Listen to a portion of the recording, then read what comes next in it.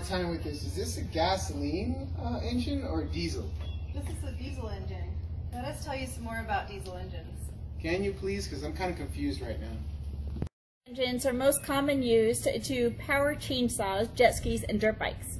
They are also used in large applicators such as locomotives and big cargo ships, since laws controlling emission levels are not as strict for those vehicles. Four-stroke engine examples would include diesel passenger cars and trucks and all military vehicles and generators. Advantages of a diesel engine is the more combustion for more fuel efficiency. The more combustion, the more the four-stroke crankshaft is turning, which is causing displacement. In 2013, a diesel has a higher energy density than a gasoline. Energy density is the amount of energy stored in a substance and is rated in British thermal units, which is BTU, or joules. 1 gallon of diesel has 147,000 BTU.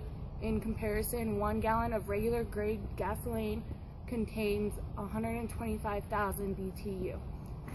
Diesel burns hotter and cleaner, greater entail costs, put more money into it, and make a better profit. Greater weight. The greater weight's awesome because obviously you're not going to get stuck in the snow. You know, you can go a longer distance. You can pull more weight with it, like a camper to go camping in. That'd be pretty awesome. You don't have to do a lot of maintenance on it, so it's a lot cheaper to get a diesel anyways. And you can use it in the work industry more, obviously, like the Army, Navy, whatever you want to do. Because that torque is going to help in the work industry, because even if you're like a bobcat's diesel, so that's a lot better.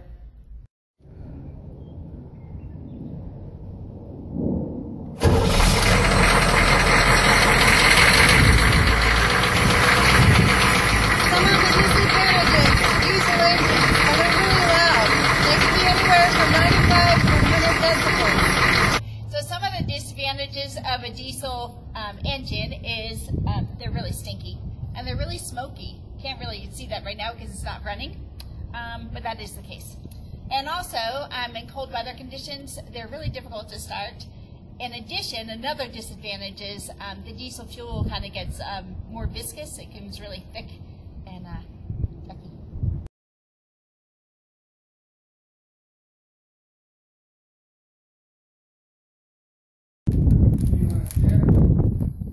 Unlike gasoline engines, which uses spark plugs, diesel engines rely on glow plugs to heat highly compressed air to ignite a precise amount of fuel to initiate combustion.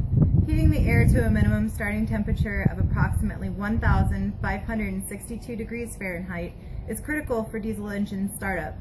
The glow plug is only used to initially heat the cylinder air at the start, and then they're not used after that while the engine is running, because once in motion, the compression caused by the cylinders causes enough heat to ignite the diesel fuel. In a two-stroke engine, a full cycle is completed in one rotation of the crankshaft. The piston goes up, it not only turns the crankshaft, but also pressurizes a fuel-air mixture, which is admitted to the piston for the next cycle. Near the bottom of the stroke, an outlet opens and the exhaust gases are released. Even closer to the bottom of the stroke, an inlet opens and new fuel air rushes in ready for compression.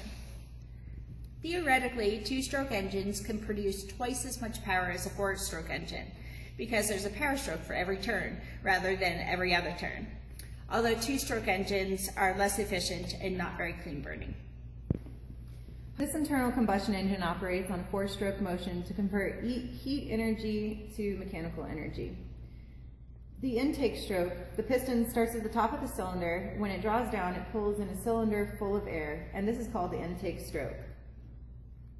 The next stroke is the compression stroke, where it will compress the air so compactly it rapidly heats up the hot air enough to ignite the diesel fuel, which creates a combustion temperature between 932 and 1,111 degrees Fahrenheit.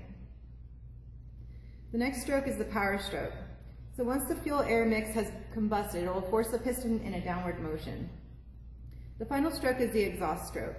which is an upward motion of the piston which forces out the exhaust fumes from the combustion back out the cylinder, and then it's reset for the intake stroke again.